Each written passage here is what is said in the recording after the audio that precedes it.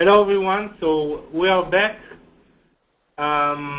We will do some presentation now about support and then about the PRC as I promised. We have here sitting beside me Anna Bailina. She's a support specialist and she will guide you through the support basic training. Go ahead, Anna. Thank you, Effie. Hi, everybody. I hope you are all well. So today I'm going to speak on our Panorama support team, and I would like to share with you the way that we work, our workflow, and the way we resolve different types of incidents. And also, I will briefly go over some recommendations that we recommend to our customers on the best way to work with support to get the most quick resolution to the problem. Okay, so basically, what do? We communicate with our customers via calls and emails. Also, we maintain our knowledge base site, which is currently undergoing a renewal process. Also, we have the technical forum where we answer questions and requests, and also where customers can communicate with each other. And we perform online trainings. Online trainings, which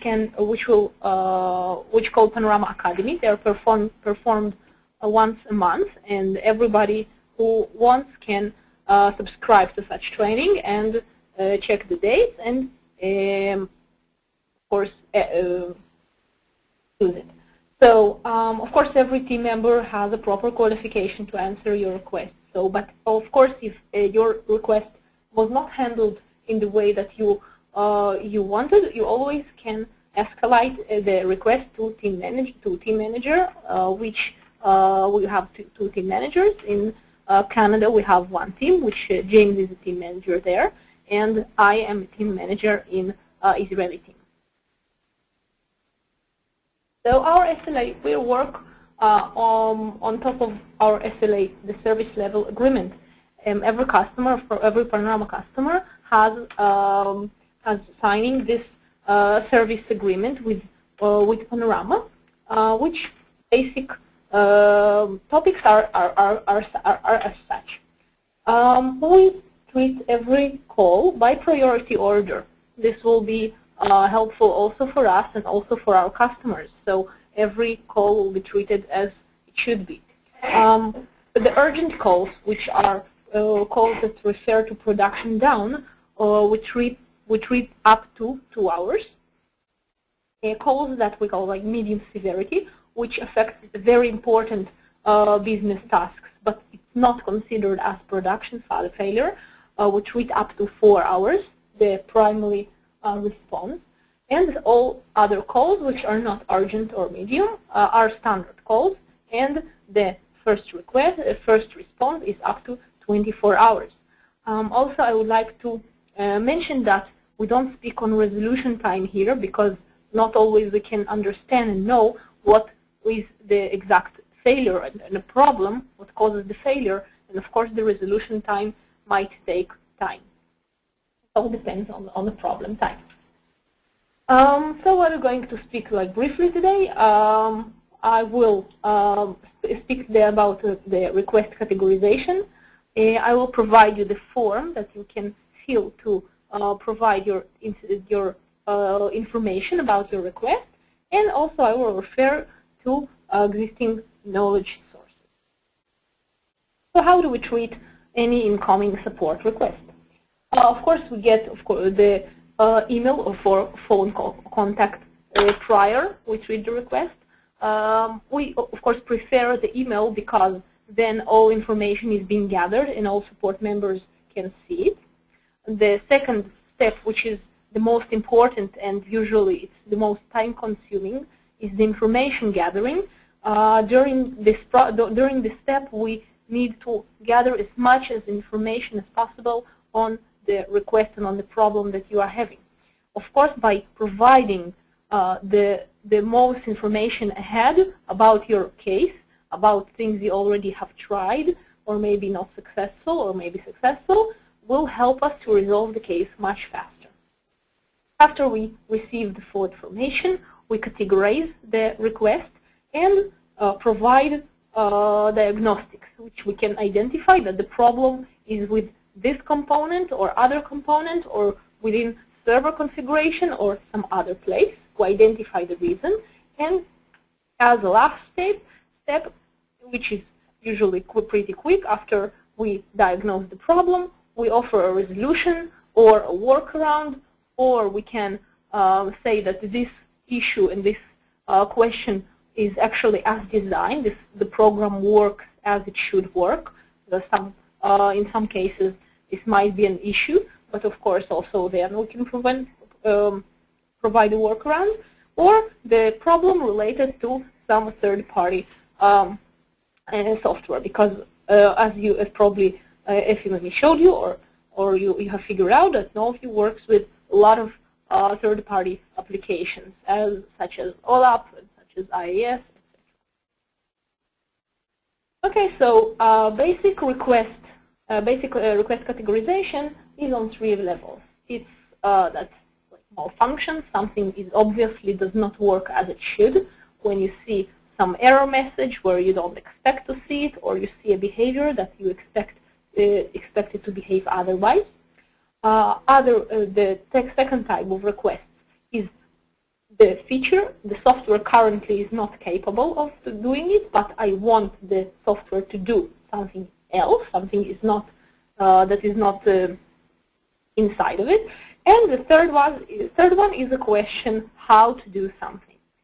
So basically, most, of course, obviously our questions that we receive is how to do something usually. So I will later on this presentation refer you to our knowledge base and the places where you can receive answers on how to do this or that. So we have two sources that you can use to provide the information. Is that you can use the attached Excel sheet if it's more comfortable for you, and you can also use the online form, which is linked in the presentation. Okay, so what do we call an incident? Usually this is all the first category when something obviously expected to work, but it does not. So the questions that support usually asks you is how do you expect it to work if it's not very obvious, of course, and how does it work in different circumstances? Because there are a lot of ways to make things work. You can make things work in one thing and also the other. So also the third very important question that usually makes us understand the source of the problem is when the problem initially started or when you have first noticed it. Is of course if you will say that it started within right after the installation, we treat it differently as if you say it all works fine and it started just yesterday. So, and of course the last one we ask what was the last step before the problem was encountered. For example, if the Windows updates were installed, it was the last step and then everything gone wrong, we will suspect the Windows update that they made something wrong. So we'll investigate from this point. And after we categorize this and we gather the information, we perform the very detailed categorization of the problem. We have 7 categories, and the miscellaneous, which is all incidents that are not fitting any other category. We do not expect, of course, our customers to perform that kind of categorization. It is just for your knowledge and understanding that problems can be in various aspects, and of course we work until we provide a solution on any aspect of the problem. So as I said, it could be just a simple malfunction. The problem could be a UI issue or simply a visual issue, like a chart or the grid is not representing correctly. The issue could be a security issue where the user does not see the data that he is supposed to, or the opposite way, which is usually its configuration. The data issues that you see numbers or you see calculations that you not expect them to be seen. Performance issue is that we call any issue that you exposed to decreased performance or the performance in poor of any state of application when it's loading, when it's opening any view, when any performing some operation, etc.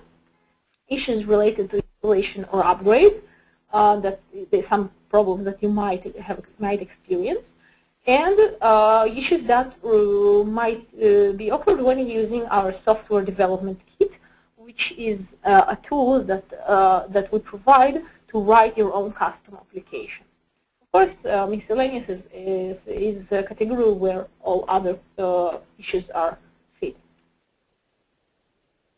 So on our best practices, the questions are those that define the problem, and also can show or help us to show you the solution. Because I think we aware of most of the issues are like they're very similar among the customers, and also present them a solution. And if we see some issue that is repeating, we provide a complete solution, like in a hotfix or a fix. So first we will ask what version of Java or Flash you're using. As you probably know, Necto is a Flash-based application, and Flash is the basis of it. It's the technology that lays beneath it, and so we're glad to know what Flash version you are using. Also the browser version, Internet Explorer. Panorama definition that you're working with, it should be defined under trusted sites in the browser. Okay, so you should be set in website. Trusted sites in the browser. Also, screenshot of the problem before or after is very recommended, because screenshots sometimes very explaining. And also then the final information piece that we might ask if the problem appears on a server only, or on client only, or appears on both. Okay, so existing knowledge sources that I can refer you to, at least at the start, those are techpanorama.com. And the Panorama forum. I'm sorry, I forgot to place the link, but after you enter to techpanorama.com, in the upper right corner you get the link to the forum, and the place where all Novio documentation is gathered is within the Novio installation, under the documentation directory. So documentation directory consists of 10 different guides that every one of them can show you a different aspect of Novio and answer the most questions that can raise when using the product, starting from administration and ending with end user experience. Okay, so currently I think I've made a very brief overview of how support works and how can you work with us, that it will make it more efficient. And I hope you enjoyed. And if you have any questions, I will be glad to receive them at support@panorama.com.